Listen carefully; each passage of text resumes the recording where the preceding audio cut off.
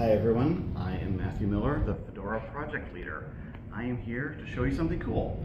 I was at All Things Open conference in Raleigh, North Carolina this week, and I was hoping to actually film a little bit there, but there weren't any quiet moments, so this is a little quiet moment after things have all settled down, and I want to show off the Fedora Slimbook, which was quite a hit at our conference booth, and is something I'm really excited to show everybody.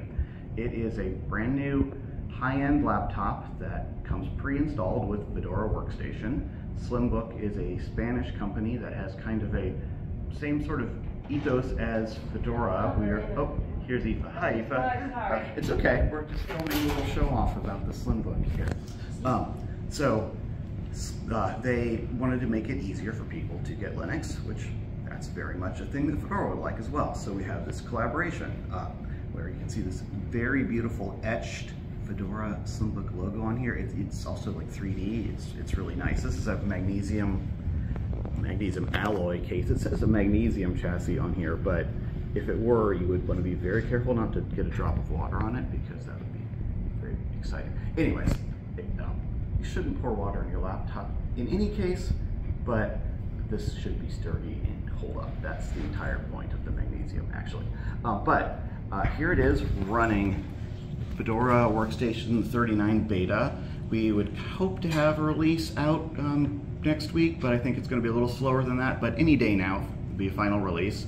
Got our nice new wallpaper there. You can see here there's actually a Fedora logo key here that does the overview, and that is not a sticker or anything. That's actually, the keys printed on there. Got the GNU Linux Tux powered by sticker here. There's not a some other proprietary operating system involved. That's kind of cool to see.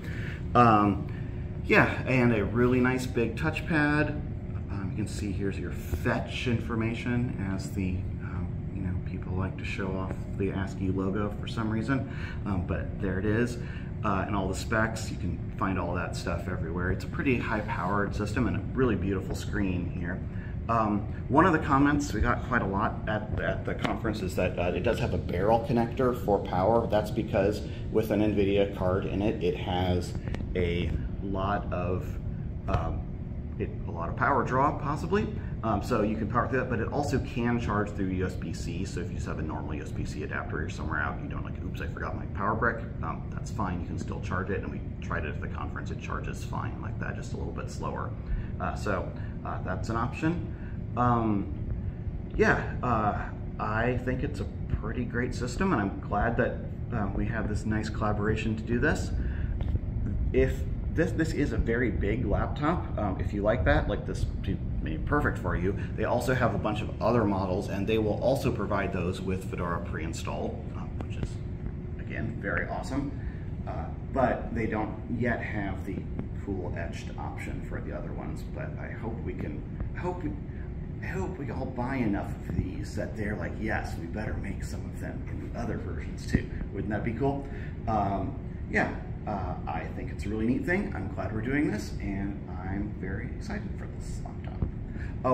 One more thing. I did mention it has NVIDIA on here. Actually, let's look here. Yeah, it has an NVIDIA card in it, but this is actually shipping unmodified Fedora Workstation out of the box. So it is running, let's see, there's a command that they like to use on the Ask Fedora support forum for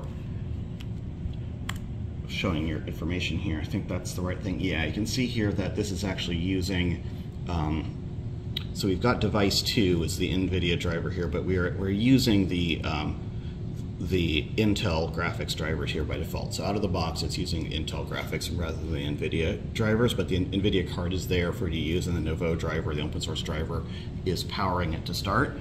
You can actually easily also install the NVIDIA proprietary drivers. I haven't done that yet on this system. It's running just fine, and I've got the classic Extreme Tux Racer 3D here.